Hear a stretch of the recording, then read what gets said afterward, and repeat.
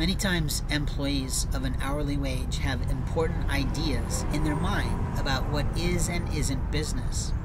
Someone might look at me and say, he's not running a business, and I might look at them and say, actually, I am. The difference is in how we make money. You make money by giving up your time on a set schedule or a varying schedule or a flexible schedule.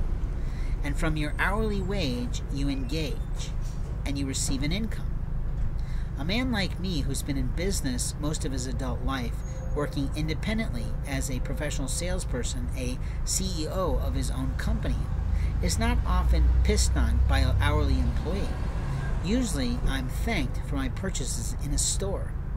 But the truth is, if I fall asleep because of narcolepsy, an interesting illness that is protected by the federal government as a special need, you don't really have the right to say that I'm lazy. And openly, if I make my living in 15 to 20 minutes or 3 hours a day, while you make your living in 40 hours a week, who's doing the living?